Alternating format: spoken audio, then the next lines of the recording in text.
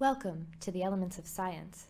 I'm Abigail from the Mind Academy and RKE, and today's topic is neuroplasticity, because your brain is a dynamic and constantly changing organ. It is not the same now as it was 1 year ago. In fact, it's not even exactly the same now as it was 1 minute ago. Your brain has a property called neuroplasticity, which means its ability to reorganize itself and adapt to an ever-changing environment.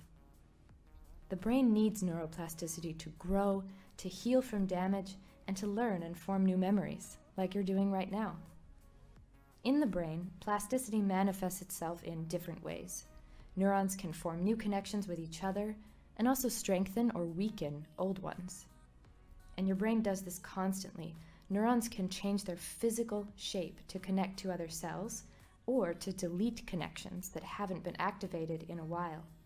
This is the biological version of use it or lose it.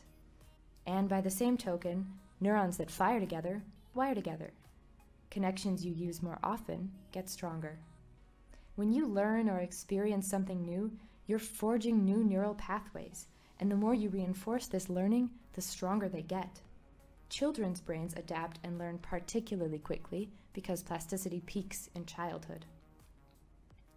Neurons can't only change their structure, they can also change their function in response to the environment. So for example, if a patient has a stroke that damages particular brain regions, other neighboring regions may actually start to take over the functions of the damaged region as the person recovers. The brain cannot regrow, but it can rewire. And you don't have to have a stroke to experience this. Your brain is rewiring itself, its structure and its function when you learn anything. And I use learn in the broadest sense possible.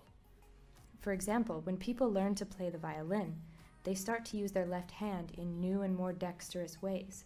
And the brain regions devoted to the left hand actually grow larger as someone gets better. And whatever you're good at, your brain reflects it too.